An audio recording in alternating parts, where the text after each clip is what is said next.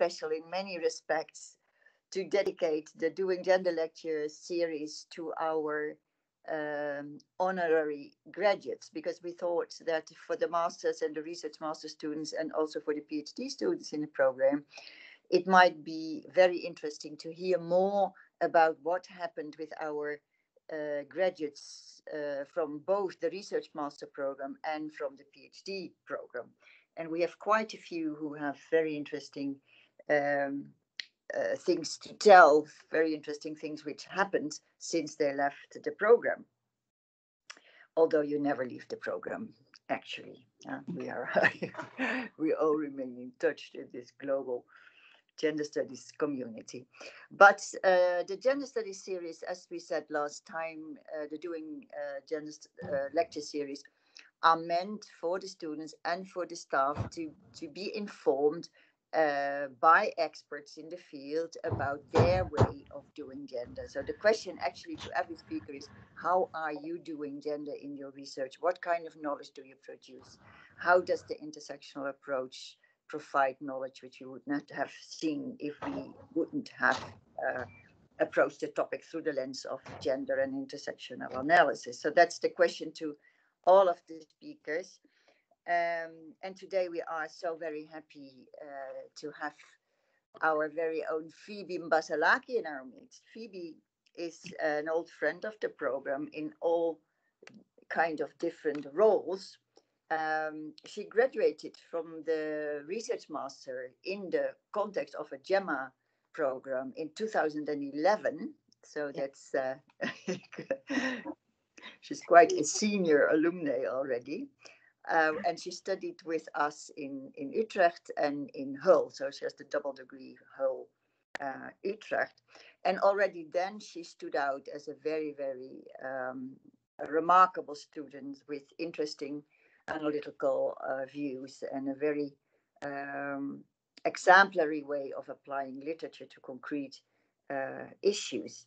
So we were very happy to hear that she wanted to pursue her career as a PhD student in Utrecht.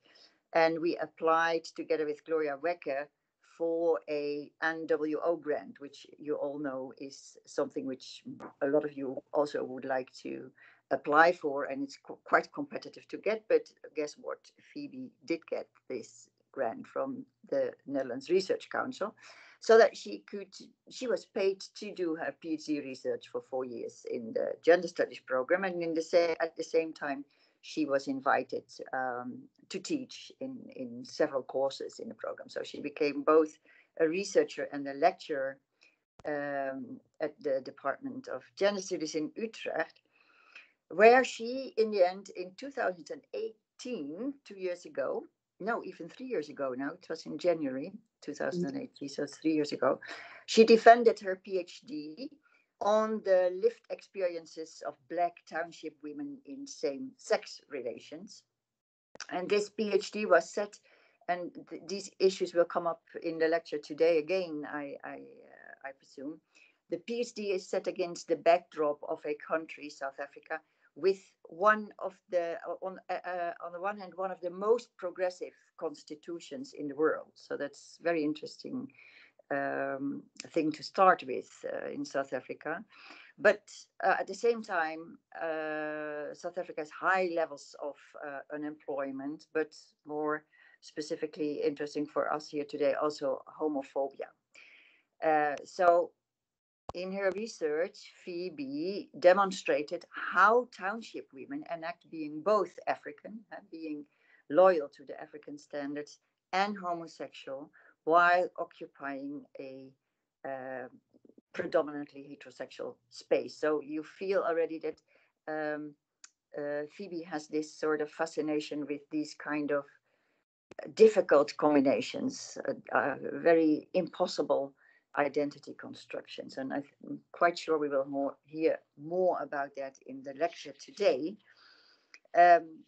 Now, in 2021, Phoebe is a postdoctoral fellow and lecturer at the African Gender Institute at the University of Cape Town, the university where the Fees Must Fall movements started. And I think that Phoebe will talk a little bit about that too. It's one of the most prestigious universities of the continent, of the African continent, I would say. So that's quite a great place to be at the moment. And the research, the context, the project where she's engaged in is the project of global grace, and that also is the result of her work in the GEMMA program, because she's now working again with the people from Hull and also the people from Utrecht, because we're part of that project too. So you see how those networks might guide you through the landscape of your research career.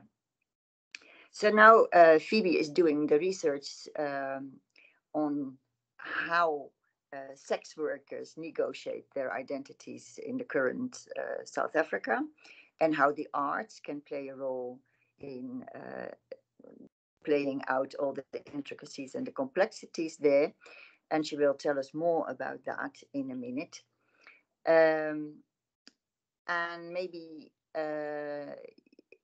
oh yeah, I still have some organizational things to say. Phoebe will deliver a lecture in a minute for all of us. And I'm pretty sure that there are a lot of things which come up which you want to ask, or maybe after you've read the article which Phoebe recommended you to read. And we will use the chat for you to write whatever you want to write and want to ask. And then in the Q&A, you have the option to, Phoebe would prefer, by the way, to turn on your camera and your mic and ask the question. Or if you find that too intimidating, you can also do it through the chat. So that's after, I think, how long would you speak? 3/4 of an hour, 40 minutes or something, probably. And then for the lecture, it might be the best for the audience to turn off your mic and your camera, because then we have Phoebe on the full screen. Phoebe, the floor is yours, and I'm excited to listen to you. Thank you. Thank you so much, Rosemary, for such a generous introduction. It's such a privilege to be back at Utrecht, even though remotely. And I think the one thing Rosemary, I guess, forgot to emphasize is that she was one of my supervisors during my doctoral research at Utrecht University. So it was a pleasure working with both Rosemary and Gloria Becker on my project. So I'm going to try and project. I have a presentation prepared so that it's not just me talking, especially because the kind of work we do is so embedded in the arts that it only makes sense to share some of it visually. If for any reason I disappear or go off, or you don't hear me properly, please alert me either by speaking out or something like that. Okay. So I'm going to open, or I'm opening with an iconic image from the Roads Must Fall movement that Rosemary mentioned, that started in 2015 at the University of Cape Town, which is an elitist institution, as Rosemary mentioned earlier, where this was an unprecedented kind of protest from students, one that had never had that magnitude before. And in this image, the lady in the middle was a student then with the African Gender Institute in the Gender Studies program. Her name is Masse. She later on ended up working as a research and project manager on one of the research programs there, projects there. But she's one of the many leaders within the Rhodes Must Fall movement that ensured that it was an intersectional movement that brought in diversity along the lines of sexuality, gender, class. For instance, there was, a huge queer representation, trans, and the like. And, the other thing I open with is this quote by Audre Lorde that usually guides the kind of work I do. And I guess that's why I end up in, work or research projects or, do the work that's rather difficult. As Rosemary mentioned with my doctoral work, but also this postdoctoral work is really rather difficult in terms of, in everyday encounters with marginality of utter lack, with working. And some of our sex workers we work with are homeless and live on the streets. So it's not rosy at all, but really difficult work. But this quote keeps me going. This will be sort of the structure of the lecture today. I will briefly get into the student protests that called for decolonization, and then contextualize South Africa because that's really important to situate or locate it, and then engage with what I call cross-border work. That the kind of research project is engaging with, which is anti-colonial work. Briefly introduce the Global Grace Project, and then really delve into the kind of work we do. I apologize, I'm using my phone as a booster, and so I can't turn it off into flight mode, but messages are coming in that I can't turn off. So forgive the ping. And I'm hoping at the end we'll get to watch about 5 minutes, if there's a bit of time, maybe longer, the last public performance that the Sex Workers Theatre put on in September, which was, in the heat of COVID, which is really great work that came out of it. And, just at the back of your mind, keep this question in mind, and we'll get back to it at the end of the presentation. This is also a question I usually pose in the classroom, and usually I situate some of the people I work with, like Nicole, who's a homeless genderqueer sex worker, or Aquila, who's a trans sex worker who lives on the street. And I'm like, how can we make, or how can we work or think or rethink a political economy that elevates them as humans?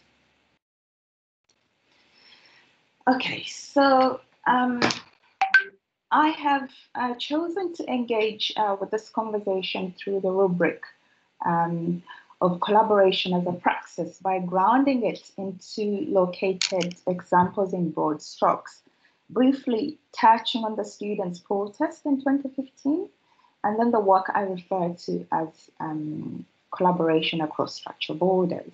In other words, collaboration as a praxis, a doing, So this is how, this will be an elaboration of how we do gender here, I have been grappling a lot with collaboration across borders or structural borders, especially because the current project I'm working on is embedded in this. What is at stake when institutions with historically institutionalized power, such as elite universities like the University of Cape Town, where I'm located, collaborate in research projects with subaltern communities like sex workers, who really benefits? So some or most of you may have heard or even closely followed the student protests in South Africa in 2015 a significant moment that reignited anti-colonial work. As a matter of fact, those protests started here. And then they characterized this time of student protests in higher education as a negative moment, one that is experienced in all large-scale societal changes. So a negative moment, he says, is a moment when new antagonisms emerge while old ones remain unresolved, when contradictory forces, inchoate, fractured, fragmented are at work, but what might come out of their interaction is anything but certain. A negative moment, however, also creates the conditions for a deep re-examination of current hegemonies and for a reimagining of how to shape the outcome of that interaction. And in this sense, it is important to unpack the contestations around the curriculum, what strands of thinking inform the call for the decolonization thereof, what antagonisms they signify, and what visions of a positive and more coherent future can be discerned in them. So the Rhodes Must Fall mission statement characterized this form of alienation as Black pain, which the student activists defined as dehumanization of Black people informed by the violence exerted only on Black people in a system that privileges whiteness. As a radical feminist and student activist, when Elisa Kava put forth in one of her Facebook posts in June 2018, getting an education is violent, hard, and demoralizing for the Black child. At the same time, Kava noted how, while the student movements challenged the universities, this is situated in South Africa, which is a colonial state that inflicts structural violence on the poor and Black South Africans daily, noting that South Africa has a history of 400 years of colonialism and 50 years of apartheid. And in its contemporary formation, 80% of the land and capital is controlled by mostly the white minority. So indeed, these are the contradictions that Rosemary was speaking to earlier. So on the one hand, South Africa has one of the most progressive constitutions in the world. Yet on the other, it remains aspirational to people of color. For instance, it's inaccessible by Black people in same-sex relationships, which was the basis of my doctoral work. But this constitution is also inaccessible for sex workers, where sex work is still criminalized in South Africa. And on the other hand, South Africa holds its own within the global economy emergence, although that might change with COVID. But it was a member of the G20, and yet Black and brown people remain on the margins of this economy. So where do the violences lie in this? Yeah, the call for decolonization, and this really gives a clear image of, which constituencies hold the economy and who is on the margins of it. So the call for decolonization is a recognition that the past filters into the present. Sylvia Tamale, in her latest book on decolonization, therefore notes that decolonization and decolonial projects demand an in-depth appreciation of history of colonization and all its supporting discourses. Tamale adds that it's only with such a comprehension that there can be a successful extraction from the bondage of colonialism and domination. It's especially necessary to be alive and alert to the histories of normative concepts that are presented as ahistorical, universal, and neutral, including human rights, race, gender, family, and the law, all of which filter or trickle into knowledge production. At the same time, Tamale cautions that colonialism did not mean the same thing for women and men, for rulers and subjects, for dominant groups versus ethnic minorities. It also meant different things in different contexts. What happened under British rule, for instance, in Nigeria looks quite different from what happened in Botswana. So this calls for a nuancing when dealing with the narrative of coloniality and decolonization, and that has to be contextually located. So, noting these complexities, decolonization calls for an analysis of histories that root the empire and oppression. We know that the contemporary neoliberal discourse have one fundamental blind spot. It treats the present as if the present had no history, so it's ahistorical. In Sylvia Tamale's recent book that I mentioned earlier, she notes an old saying that goes, "The past is never dead, it's not even the past." Hence, decolonization and decolonial projects demand an in-depth appreciation of history of colonization and all its supporting discourses and how this filter into the present. This is what Gloria Becker frames as a cultural archive.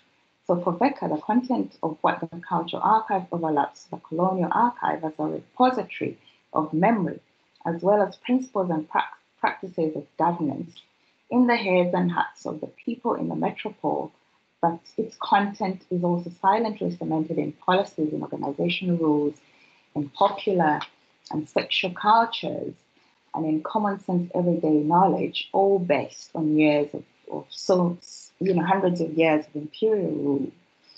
Therefore, it's a habituation of the past and present.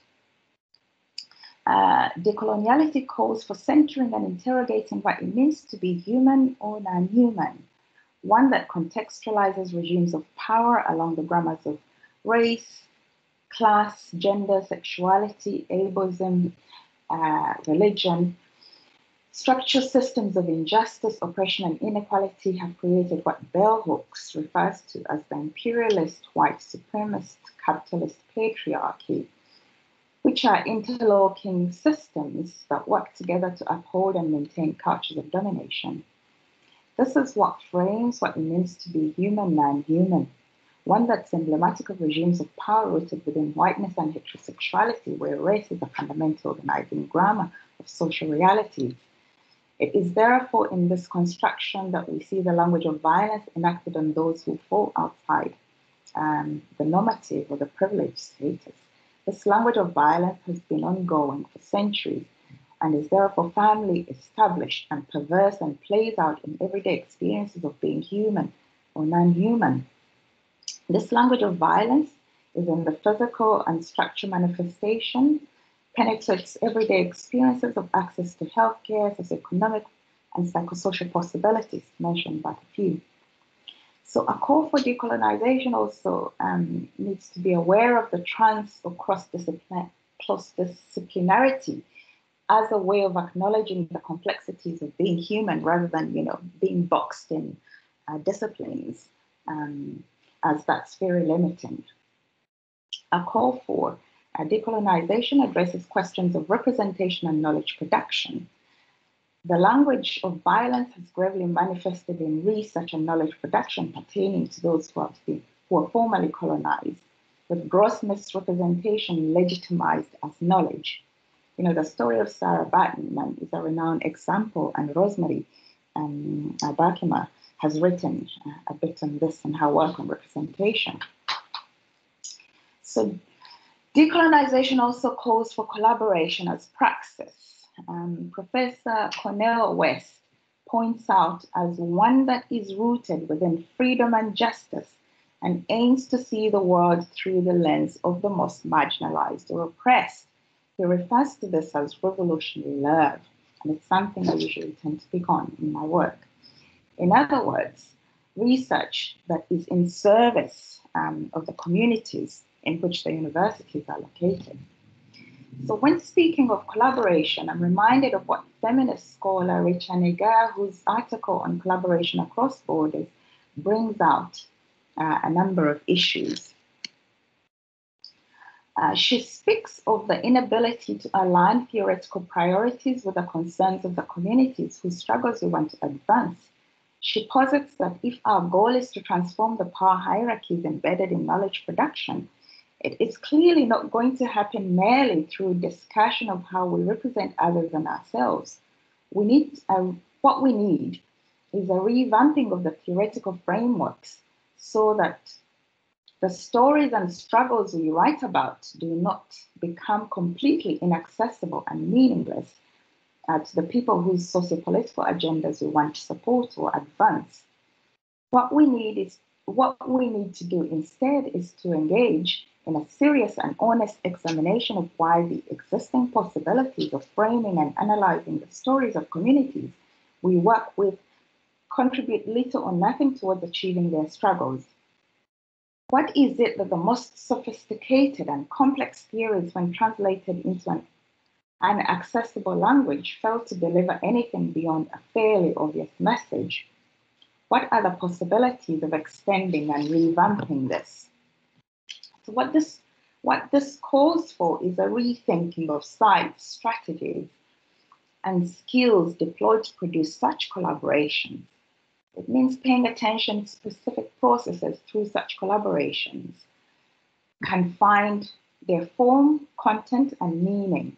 And therefore, it means being accountable to the people's own struggle of self-representation and self-determination, taking note of and work through the tensions and contradictions between academic and non-academic realms, speaking the theoretical and political language that goes beyond the academy, production of different kinds of products that reach different audiences, and it hinges on the communities we're working with, their ability to draw sustenance, hope, direction, and a sense of fulfillment from this collaboration, and from our ability to deploy insights from feminist theories that contextually work to reach that goal.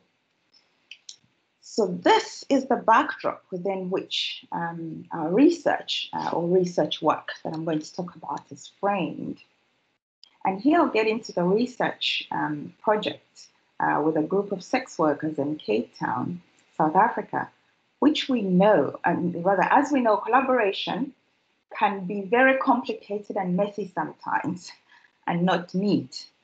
So my aim is not to rehash a critical analysis of previously attempted or problematized cross-border crossings, nor to perpetuate an uncomfortable romancing of collaboration across borders or difference, but rather to offer the examples of the complexities and messiness of this collaboration. So this research project was conceptualized after the Roads Must Fall movement, and therefore was conscious of what was at stake in South Africa. The Global Gender and Cultures of Equality project is a transnational project consisting of 6 work packages in countries, in 6 countries, namely South Africa, Bangladesh, the Philippines, Brazil, Mexico, and the UK. The work package I'm working on is in South Africa, and it's the one I'm going to focus on here. It deploys participatory theatre as the main research methodology.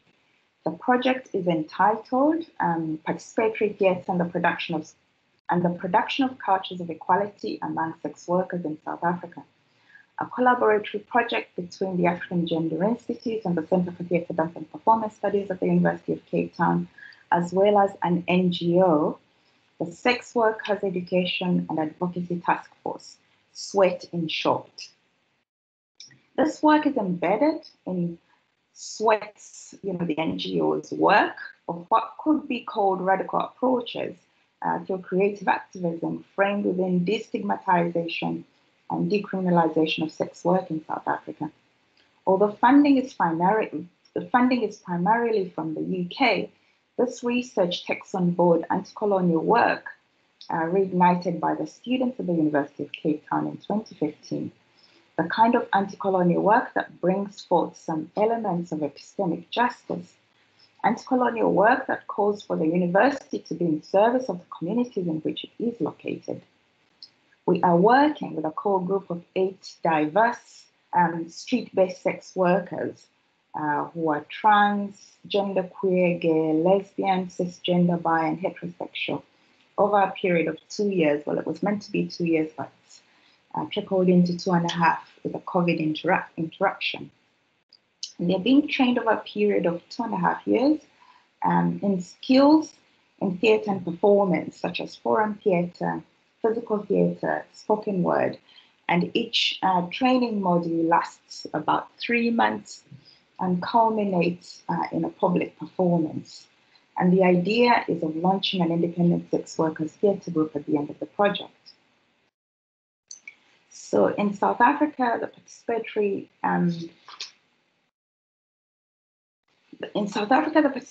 theatre is engaged to learn from existing initiatives sex workers have used to challenge systems of sexual violence and raise the aspiration and self-confidence of people who undertake sex work in order to sustain themselves and others.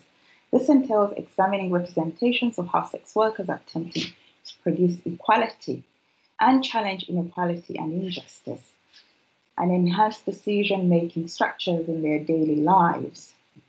The project considers the production of cultures of inequality by exploring the main question of what does or might equality and well-being look and feel like in sex workers in South Africa.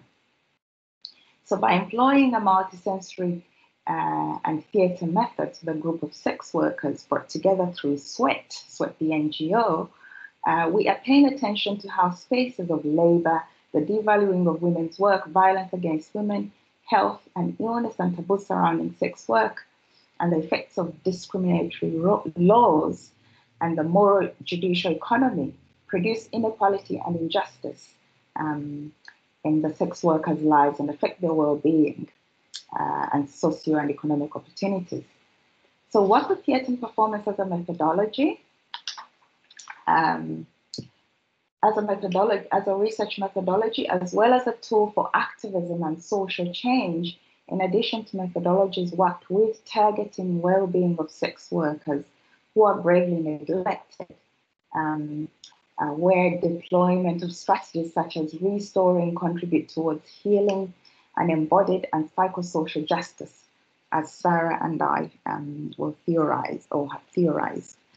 So just to give you snippets of the kind of work SWEAT does, the NGO, it really does great work around, championing the rights of sex workers. It's been around for about 20 years, and it started in Cape Town and has expanded both nationally and continentally. And earlier on, I was talking about history's filtering into the present, and we see that the Sexual Offences Act, or the act used to criminalize sex work now, emerged in the 1957 during apartheid. So this is a continuity of marginalization that we see in the present. So the law is very hard to prove around criminalization of sex work. So enforcement officers work with bylaws, and I'll get into the examples of this in the next slide. So here the Constitution and rights have limits in terms of protection of all citizens, or supposedly all citizens, sex workers falling outside of that. So it's a combination of the judicial and moral economy that situates sex workers on the margins, because there's a strong, the moral order strongly manifests in stigmatization of sex workers. So this is some of the examples of SWEAT's work around creative activism. On the extreme left is the Ask a Sex Worker booth. And the aim of this was to create dialogue and get to know sex workers who are usually abject, especially homeless, strict sex workers, or stereotyped and stigmatized, relegated to the non-human realm. And the idea was to develop a dialogue. The idea of this was to develop a dialogue, so the community or people can get to know who sex workers are, and offer some form of dignity and humanization. So this booth was placed in various neighborhoods in Cape Town, and passers-by could just walk and speak to the sex workers and ask any questions they had. And they also gave out condoms and leaflets to whoever passed by and asked questions as a way of cultivating that knowledge. The second image looks at foreign theatre performance around police brutality in relation to sex workers. I think the article I sent you that you were meant to read really gives statistics around that, where sex workers really suffer at the hands not only of the community, but law enforcement officers, because it's criminalized. So the narrative of violence is very rife in physical, in sexual, and in harassment. And this was an enactment of that. And on the extreme right, it's a continuation of that, enacting police brutality. So in the previous slide, I mentioned bylaws that are used to arrest sex workers. One of them, utterly ridiculous, is that if you a law enforcement officer finds you and stops you and searches your bag and finds that you have more than 4 condoms, then you're said to be a sex worker and you're thrown into jail. So this image says, "Look at me, I'm dangerous. South Africa treats condoms as evidence of crime." It shows the ridiculousness of how the judicial system works to further marginalize marginal communities. So, given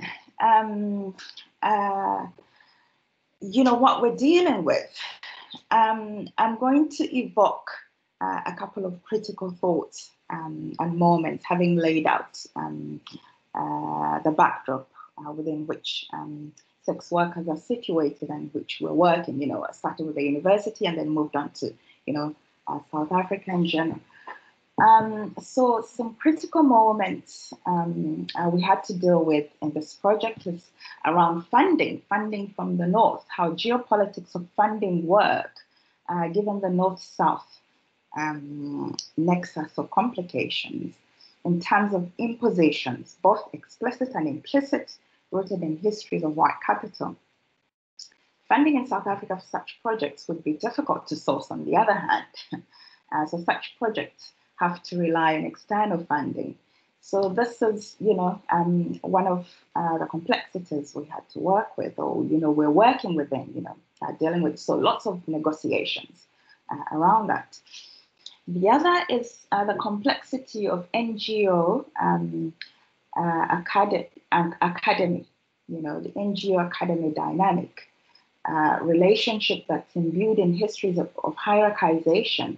For instance, sex workers were not part of the team that was consulted in the conceptualization of the project, but rather brought on board later as after the project started. So consultation and the conceptualization of the project was mostly through suite management. Who gets to sit at the table then? And the other complexities around with working with precarious lives, street-based sex workers, some of whom are homeless with material needs and survival ever present. So this indeed calls for cross-border work. And this cross-border work has brought about the following.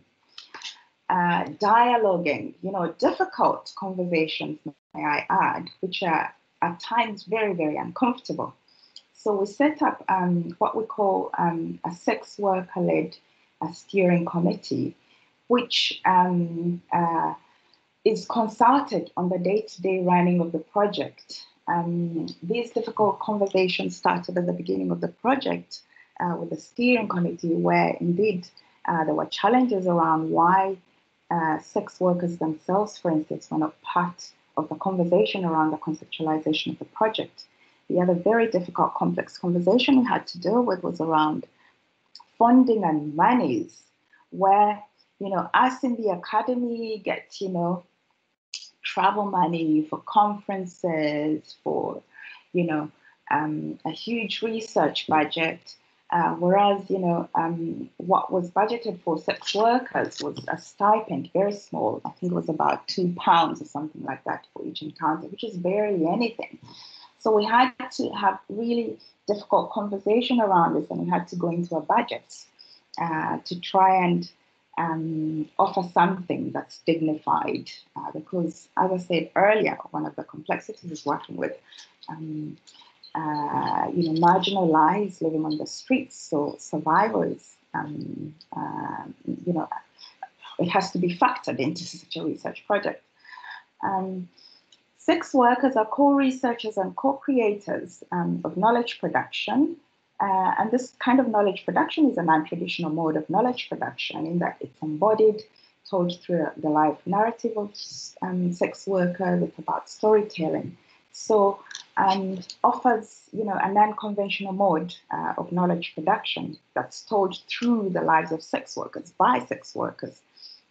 And of course, due to requirements or academic requirements, there are, journal articles and the like that have to come out. But this is the central bulk of it. And the idea is to launch an independent sex workers theatre company at the end of the project, producing a different kind of knowledge, framed within a decolonial project. And the narratives coming out of that, like I said, around restoring, remembering, which is offering moments of humanization, and what we're theorizing as embodied social justice, all framed within well-being, and of course, creative activism around decriminalization and destigmatization of sex work. Now, I'm going to give you a flavor of the kind of work we've been doing, because we're already now over 2 years with this theatre group. And we've done 3 modules with them to date. The first module was forum theatre, or theatre of the oppressed, which some of you may or may not know of, that comes from Brazil.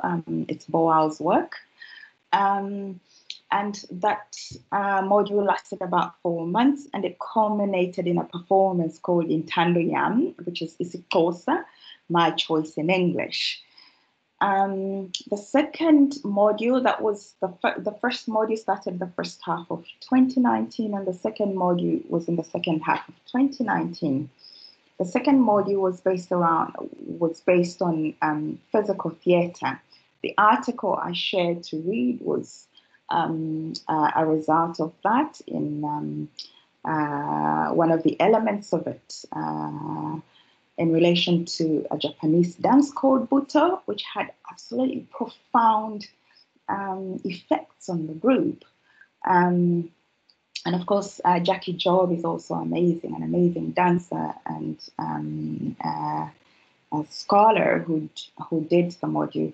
I had the privilege of watching her dance 2 Sundays ago, and it's just absolutely profound. There's no words to describe it. And this, indeed, it was so embodied that it got the group to take a moment and get into their bodies and reconnect.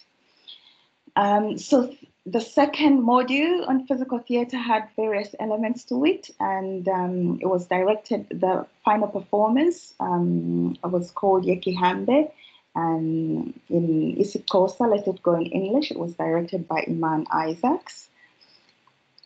And these are certain aspects of the second performance. If any of you would like to watch, it's out there in the public. It's on the Global Grace website or YouTube channel, and a few other mediums where we've put it as part of our awareness raising, or presentations in conferences or exhibitions or something like that. So there are mediums where you can watch it if you're interested. Really profound work. This is an image from a bridge performance that happened in November 2019 against gender-based violence. So the Sex Work Theatre group was on the bridge performing, and the procession came and passed us under the bridge and went to Parliament. It was absolutely profound as well. And the third performance, which was entitled COVID Wahid, that's Afrikaans for COVID's Truth,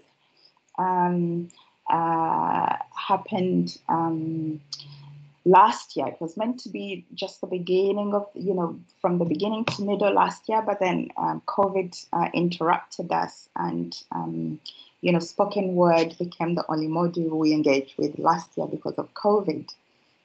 And I'm going to show you 5 minutes of it.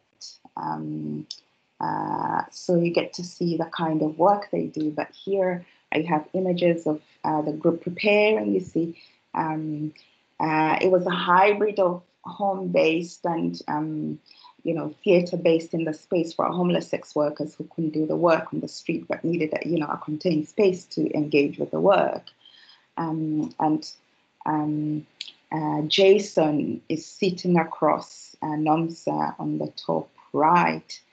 He's the one who directed, an amazing poet and theatre maker. So one of the privileges for me as an outsider has been, seeing how this work evolves and how theatre is profound in its narrative of knowledge production.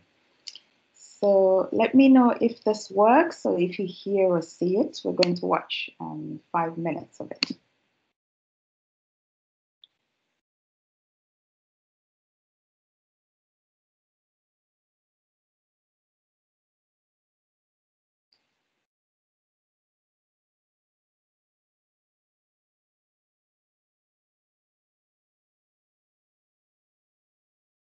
Phoebe, we see, but we don't hear anything.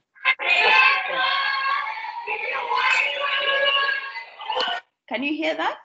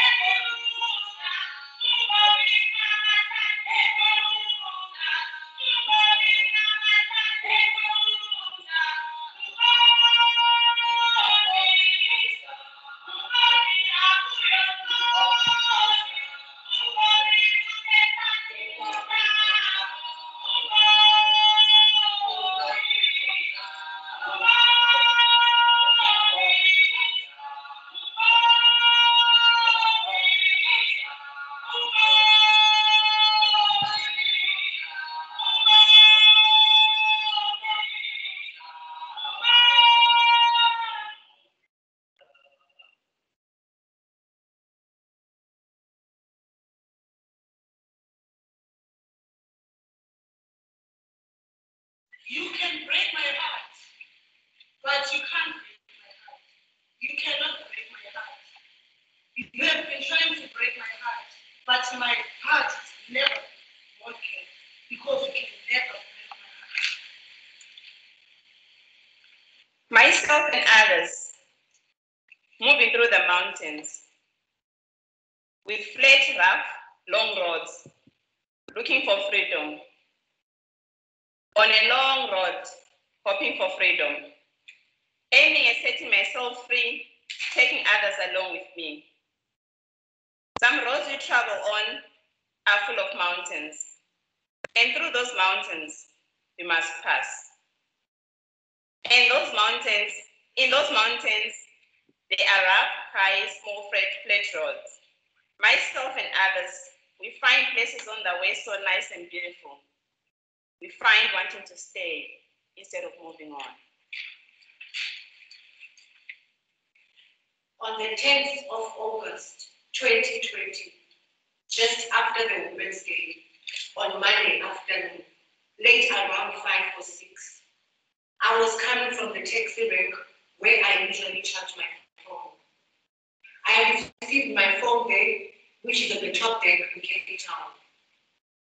As I was coming from there, I passed the Wi-Fi hotspot and sat there for a moment to download a movie. I was waiting for my phone to finish downloading. And I saw this guy approaching me. His name is Konanu, normally known as X.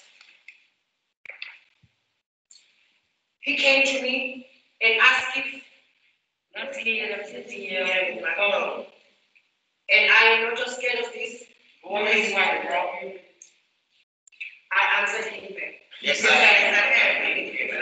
Yes.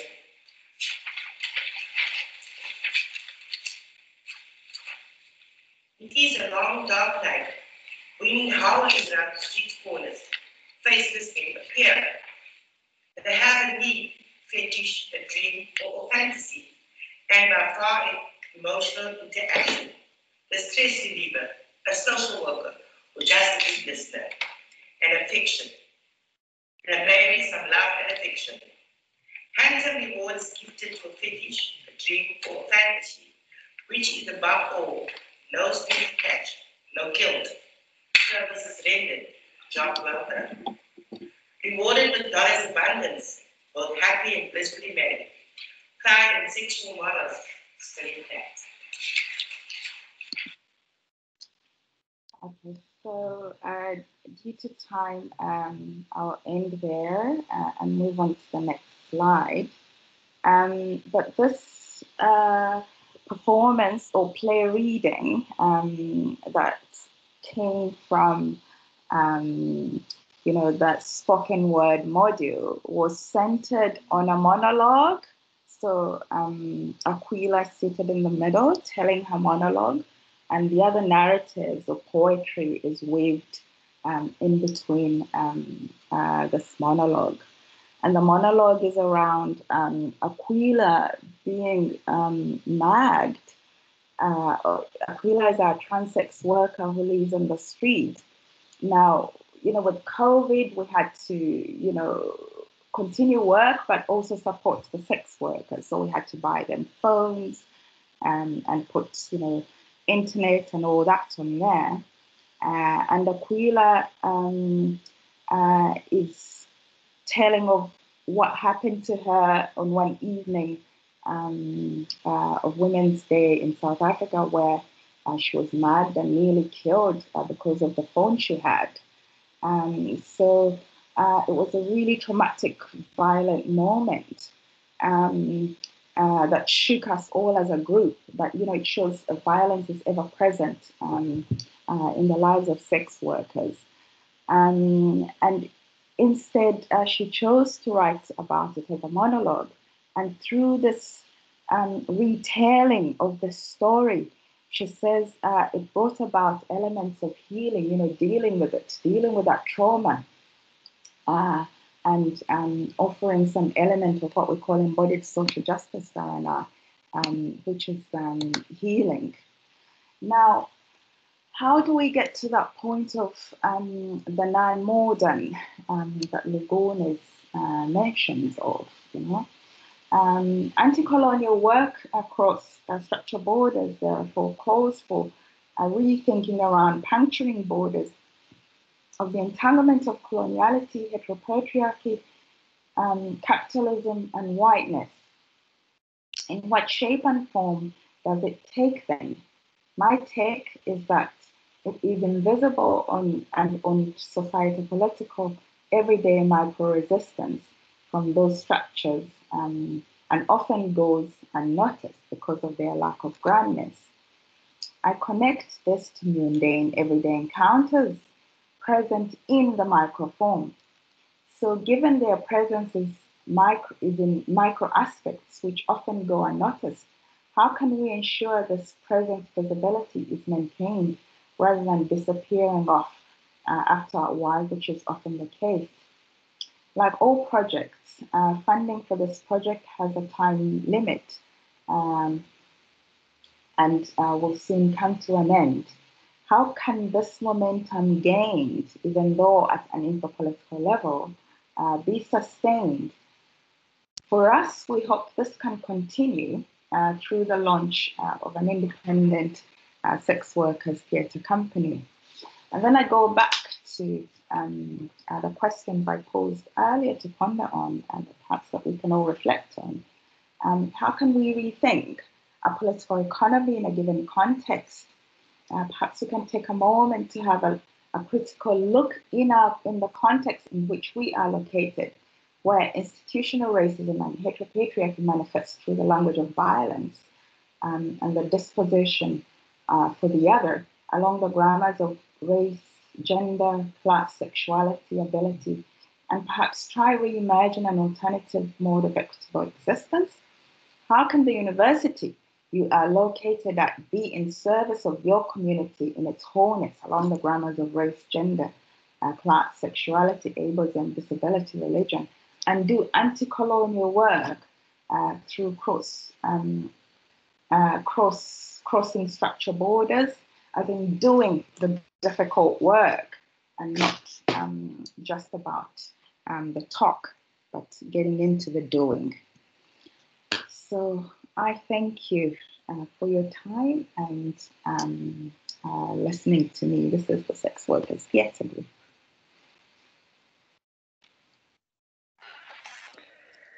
Thank you, Phoebe. This was really an enlightening lecture, and it was a pleasure for me to see your passion about this new research. So that was really heartwarming, and yeah, it was great to see how your the occupations which were so central to all your previous projects come across again in a different form here. So it's very nice to see the consistency and the knowledge which you're producing throughout your career since the past 10 years now. And I think what you beautifully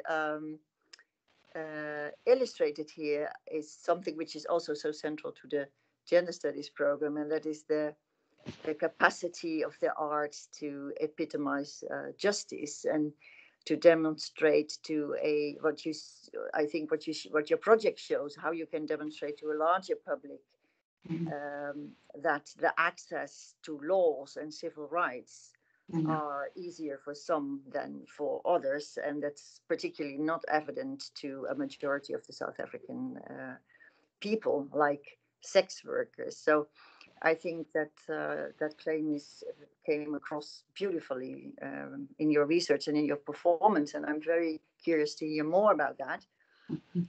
But another thing, of course, which is also very crucial to your message here, is that these kind of injustices were already built in the setup of the project, the UK-funded project. So that's, I think, also a very important knowledge, which is already produced in this cooperation across borders, and also could set an example for other project setups. So very important work. I'm pretty sure, but can I see the chat? Domitila, do we have already questions in the chat? We actually don't. Okay. I was actually typing one now, but if you want to continue with your question, Rosemary, then I'll formulate mine while the other warm up. So while the others warm up, you always need to let sink it in a little bit. Because it's so different. Well, I think in terms of methodology, it's not that different, but in terms of the case, the empirical case might need a little bit of further explanation. But I have a lot of questions, but they are a little bit also about details. One of the details which struck me very much was the photo which you showed to illustrate the criminalization of sex workers. And I didn't know that apparently if you have more than 4 condoms in your backpack, that you are considered to be sex work. I was wondering, how does the South African government reconcile this law when the last time I was there, you saw these kind of billboards, wear a condom as the prevention of HIV, of course. So there was just this advertising for a condom. So I was wondering, do you have any information about that? Are people stressing this? Hey, I thought we were asked to wear condoms and now we are criminalized when we wear condoms. How about that? Indeed, that's a very important contradiction that you pull out, Rosemary, and especially for sex workers, condoms is, with the HIV movement, because they are in development terms, termed the key population. Condoms are encouraged and pushed. In fact, when other communities don't have access to free condoms, the service providers that work with sex workers receive free condoms from various entities, from the UN and the government and others. The government issues condoms out to them, and yet indeed law enforcement officers pick up on that narrative as a bylaw to criminalize sex work. But the law enforcement officers who do this criminalization or picking up of people who they suspect to be sex workers, they know that they are street-based sex workers, because the street-based sex workers are homeless, and most of them are homeless, and they're known in the corners in which they stand. So this is to them embedded within the narrative of violence and victimization, where they go specifically pick up those that particular group and throw them in jail. I've never been stopped and searched to see what's in my bag, for because I'm an ordinary citizen. Whereas with Rembo, in the sex workers theatre group, she constantly gets stopped because the law enforcement officers know the kind of work she does. So it's about victimization within that language of violence. And the important thing to mention here as well is that during COVID last year, the Western Cape actually passed more victimizing laws or bylaws that victimize marginal communities more, because they had this opportunity where everybody was preoccupied with COVID and not paying attention to what was going on. There's more such bylaws that are ridiculous, like this one, around marginal communities.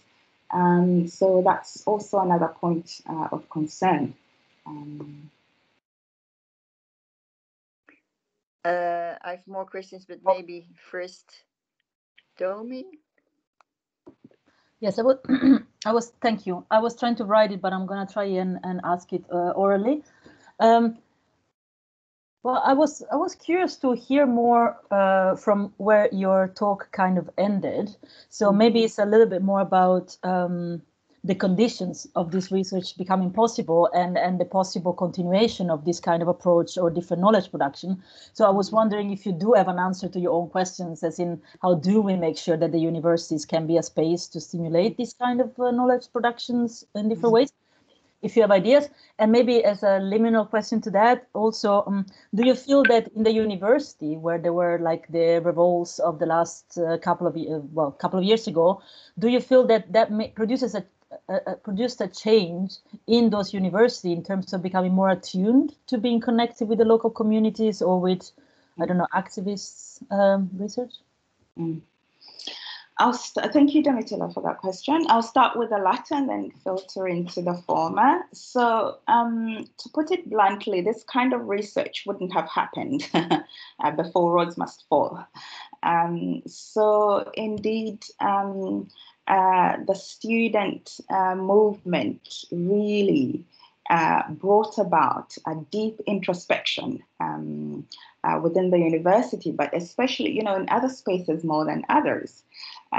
In the gender studies department, or the African studies department, where the movement really started, there was a deep reflection around what it means, what the university means to the communities, what the university means to students, especially students that felt alienated in the university space, who didn't see their own experiences within what was being taught within the university. So it was through that such research, emerged through a deep reflection of what is, for instance, African decolonial feminism. How do we engage? How does, one of the questions that comes up in conversation so often is that, how can, my grandmother, for instance, or someone's grandmother who's not at the university, relate to the kind of work we do, And the response to that is indeed, doing this kind of work with the theatre group, where it communicates both within the academy and outside the academy, through various forms of knowledge production. And especially that outside the academy is carried by the group we're working with primarily, and not, through articles, which is the most conventional means of communicating. So that way, Richenega, who I referenced in my talk earlier, talks about, communication that audiences can relate to or understand. Theatre and performance then opens that possibility. The public performances, initially the very first one was amongst allies, but then we opened them up to the wider community. And the kind of conversations we have at the end are absolutely profound. In fact, we're collecting that as data to analyze as well, because, I have a friend, for instance, from the Netherlands who had never encountered, sex work or what sex work is, and came to one of the both, in fact, 2 public performances now. And, she's been opened up in ways unimaginable. It's not just about, reading and talking, but this is what Sarah and I theorize. It's about, the felt sensation, it's embodied. You take away something within you, that stays, as opposed to something fleeting you read and, it disappears. So it's really powerful in that regard. And indeed, that's how we are making a small footstep towards being in service of the communities in which the university is embedded. And with regards to continuity, for us, that was really thought through right from the word go, because, like I said, we knew what was at stake. And the idea is to implement an independent sex workers theatre company that can continue doing this kind of work, because they would have been trained in skills. They're also being trained in other skills like project management, how to manage finances, group cohesion. The group has a project manager. So all the requirements of standing independently are being incorporated in this, so that the theatre can go on once the Global Grace funding ends. So indeed, we hope there's a continuity of having such research projects within the African Gender Institute, given this has opened up pathways for that. Thank you for this elaborate response. I saw Naledi wanted to add something to the conversation. Mm-hmm. Hello. Hi. Hi. So I want to ask, because obviously as a former student of yours, I'm always interested in everything that you do all the time. And as per my email, that I was like, I really wanted to know, because as a lot of your work is based, theatre and, seeing people, speaking to people in person, and how adaptation to coronavirus has impacted that, and how can we, as people within, institutions like this, sort of adapt like you have. in ways that we can still make sort of tangible change. I think, yeah, that was kind of the question I wanted to, but also wanted to make a comment on your linkages to the Fees Must Fall movements. I wasn't there for Rose Must Fall, but I obviously was there for Fees Must Fall, and it was really interesting, I think, of the different responses, as we all know, within the different faculties. And I just always remember that obviously, AGI was big into, change and all that. But I remember the English department completely changed. And then other departments were like, oh, but we not, like other faculties like, economics or something, or not the commerce faculty. They were like, oh, we don't need to change because we're already decolonial. And I thought that was an interesting thing of like defining what decolonial is, because you think that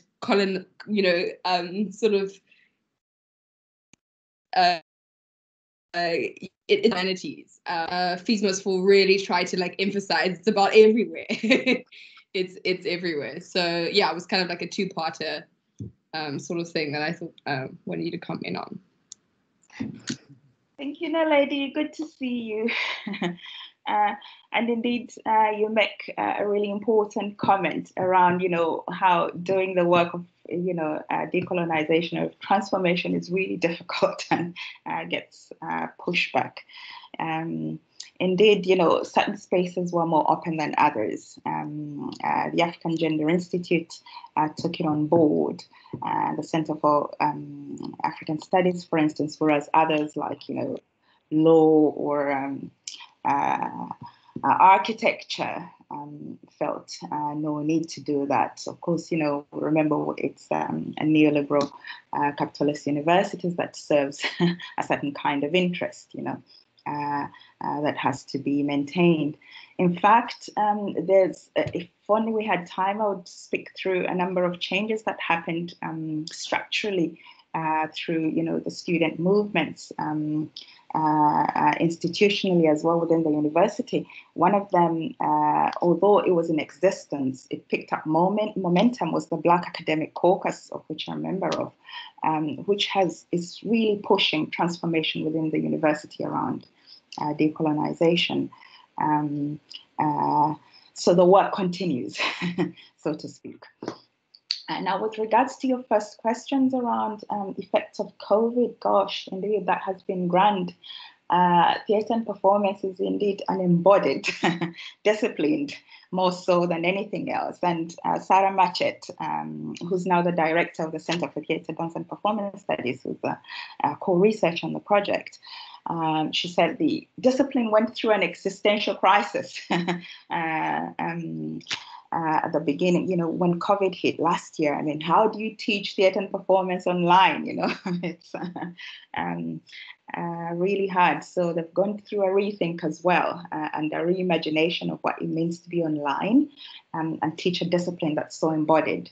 But that's the kind of rethinking we had to go through as well, as a research project, where luckily we were within the module of spoken word that could be translated online through,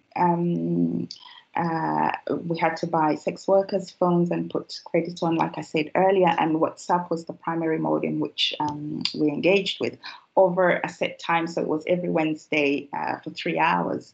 So everybody knew, so it was like a classroom. Everybody knew they had to be online, those who were far away, and those who needed to get to the theatre space would be there at the time to engage. But now with the second wave that has been really harsh and lots of loss around, we've had to put all that on hold because the next module needs face-to-face interaction and really can't be translated online. So we're still rethinking and refiguring out how we move forward. The numbers luckily are going down, so we'll see if, distanced face-to-face is possible, but otherwise, a rethinking of what next. Thank you both, Naledi and Phoebe. Are there any other questions in the public?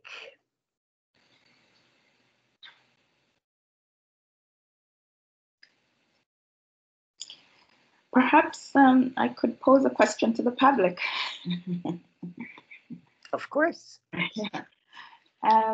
In addition to what I posed earlier to ponder and think of, I mean, recently, was it last month or a couple of weeks ago, the whole Dutch government resigned out of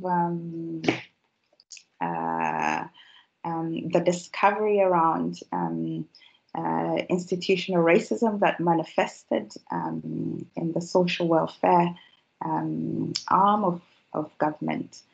And I was wondering what the reflective mode was within the public online in relation to that, the kind of work that needs to be done around institutional racism. Is there anyone in the public who dares to answer that question?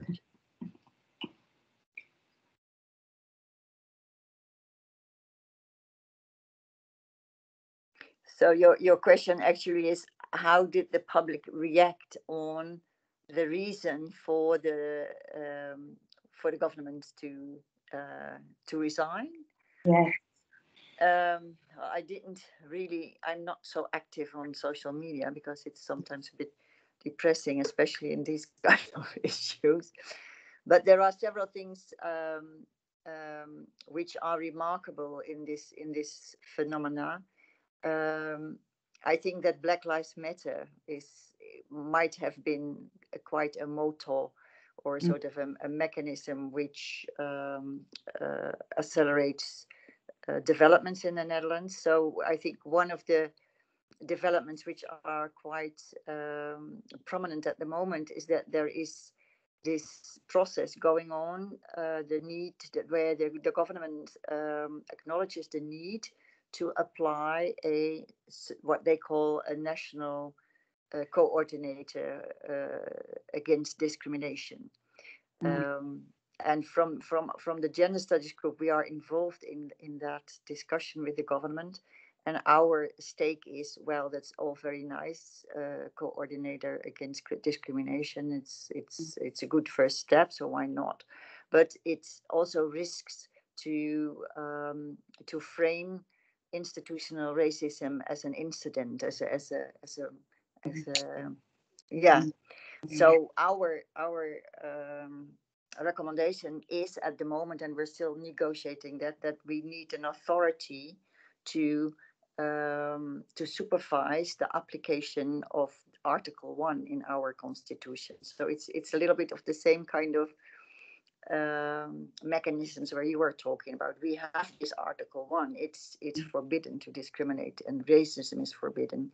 So there is an authority in the Netherlands for financial markets, for privatization of data, and so forth and so forth. Why isn't there an authority which supervises the application of the Article 1 law? So that's the discussion which we're having, so that it's not about victims who have to approach a coordinator, but it is about an authority who supervises whether institutions apply Article 1 in the right way. So you sort of turn around the problem. So that's what is going on, and I think the reason why the government is interested in our ideas, that's quite rare. So we were really invited to talk with ministers and so about this. Is the combination of Black Lives Matter and this shameful proof of the institutional racism which is built in our institutions. But what also has to be said about this resignation and why this didn't cause such a stir was because it was only for a few weeks that they were, because the elections are March 17th.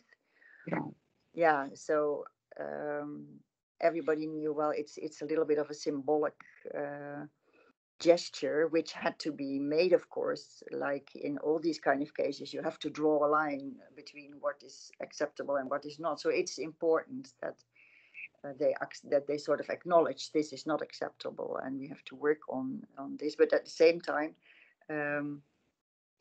it was only for a few weeks and the other thing, of course, is the COVID context. I mean, people were very much obsessed, of course, like the entire world, with how the government negotiated the COVID crisis. Strangely enough, in the statistics concerning which parties are popular and which not, I think that this entire this debacle, I would say, didn't play a big role in shifts in popularity of parties. And that's another alarming signal of, Indeed. And could they be re-elected then? That's what it means. Well, there are one or two ministers who really sort of left the job, but the prime minister, yes, he could be re-elected. Gosh. Okay. Yeah. But I'm glad. But there are a lot of course, there are a lot of analysts who are pointing out that that it is due to the policies of the past 10 years what's going on here. But it's a small minority who is occupying that critical position at the moment. Yeah, let's hope that's a toe in the door. With, I think it's in the Netherlands, like in a lot of other places, that the polarization is augmenting. So there is an increase of critical minds, and there is also an increase of willingness at some parties in government to take structural measures. And on the other hand, we have also this alarming increase of right-wing and alt-right discourse. So that's going on. It has been the political landscape in the Netherlands has been much better. It's sort of in a decline. I mean, I would have never thought that we would see this here. I mean, this whole idea of being progressive and so forth, it's totally gone. Domi, I see a hand. Yeah, I just wanted to say something, but one of our students, Josh, also mentioned that in the chat, that in a lot of like popular media take on the whole scandal, there was no mention of institutional racism. It was more like, some bad apples that did something that was like, happened to be more unfair maybe to some people than others. This is also what this other person has said in the chat a little bit, not to put word in his mouth, but also what I noticed that on the other hand, the slight good thing for the outlet who picked up this information is that they give visibility to many of the research that have been done before. For example, the work that Control Delete has been doing for years for kind of police profiling, racial profiling by the police, at least has been giving a little bit of, it's like, maybe this is not the only time. It's not just this instance in which we see institutional racism in the Netherlands. So maybe that has brought some visibility, but I agree with what has been written in the chat. I wouldn't say that now the debate that is more dominant in the Netherlands is about how do we deal with our structural racism. It's more like how do we make the system functions a bit better so that somebody can control better whoever does the benefits, right? Just to add to the sadness of the response. But it's I think at the end of the presentation, it's very, very good that you brought the problem home to the Netherlands so that we are not risking to think, far away there are problems. But I think that the public knows that very well here. But there is a lot of work to do here, and I think that the work which you are doing about cultures of equality, together with the other partners, because that would be another question, but we have only 4 minutes left. But are there some? I mean, it's applicable to very close to home. It's around the corner. I mean, it's the basic claim that laws are more accessible to some than to others, and that the law is not the place where equality is embodied, so to speak. I mean, it's a prerequisite, of course. You always have to have an institution to fall back on, but you need indeed visualizations, embodied justice, as you call it so nicely, to point out the flaws and the inaccessibilities and the inequalities which are perpetuated, notwithstanding good laws, and notwithstanding in the Netherlands Article 1 or the Constitution in South Africa. But my question was indeed, are there any, to conclude with, good examples of projects in the global craze you know of, who nicely illustrate this point too? Indeed. I think everybody does, really. The beauty of this project, I mean, before COVID hit, was there was a lot of exchanges, and that meant spending time with the other partners. And 2019, I was lucky enough to go to Brazil and spend a couple of months there to see the kind of work they are doing. And their project focuses on Black masculinities, but looking at state violence, really complex in that way, looking at state violence of Black men in Brazil, who, the rates, I think, are equivalent to the US, if not more, the kinds of narratives surrounding lives of young Black men in Brazil. And their artistic module they engaged with, one of them was through graffiti. So when I was there were a couple of graffiti artists who were working on two Afro-Brazilian men and two Afro-Brazilian women engaging with graffiti as a mode of communication, or communicating the narratives of young Black men in favelas. And it was absolutely powerful. I think the exhibition is available. The exhibition is available on the Global Grace site.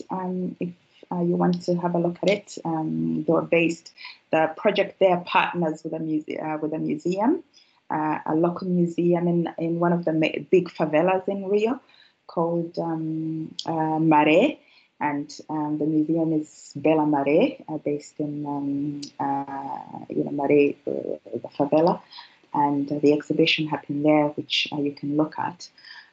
Mexico works with indigenous Mexican women who bear the brunt of violence, state and gender and other structures of violence through disappearances and deaths. And they work, their methodology is also a museum, but a moving museum. They complicate the museum from walls, from white walls, and move it to the community. So it's a decolonized museum, so to speak, that is moving, and it's loose and takes on different shapes and forms, but also around articulating the narratives of violences that indigenous communities experience. In the Philippines, where I was supposed to go last year but couldn't because of COVID, they engage with spoken word as their main methodology with a queer community, but mostly looking at gay men, young gay men. And again, the moral order is dominant in relation to experiences of homophobia and violence. And spoken word becomes the mode within which lived experiences are communicated. Again, really powerful. There's also their work appears on the Global Grace website if people are interested to see.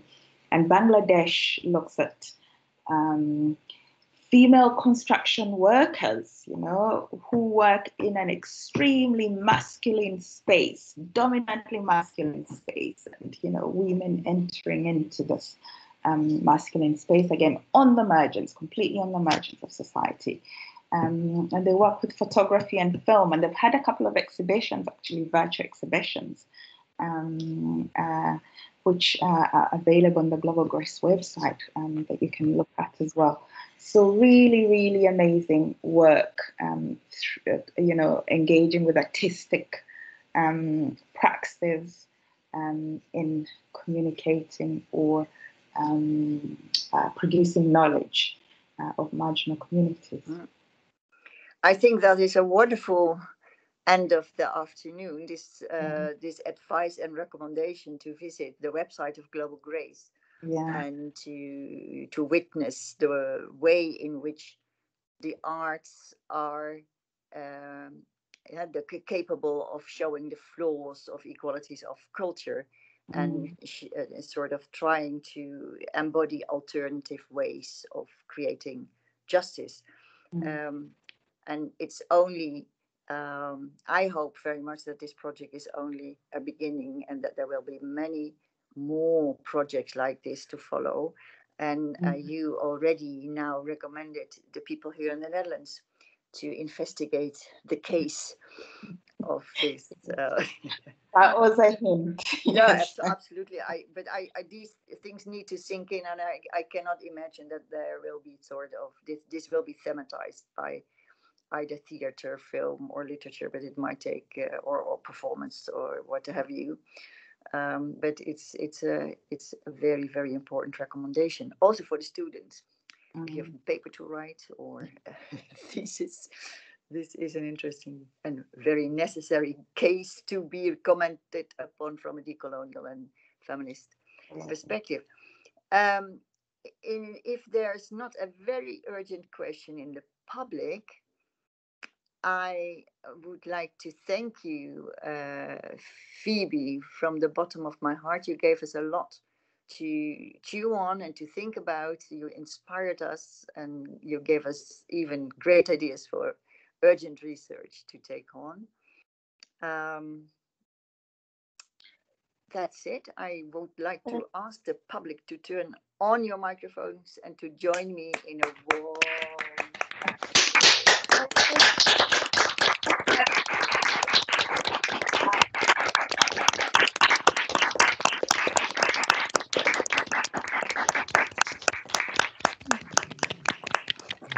And now this awful moment of saying goodbye and finding yourself in your own room again.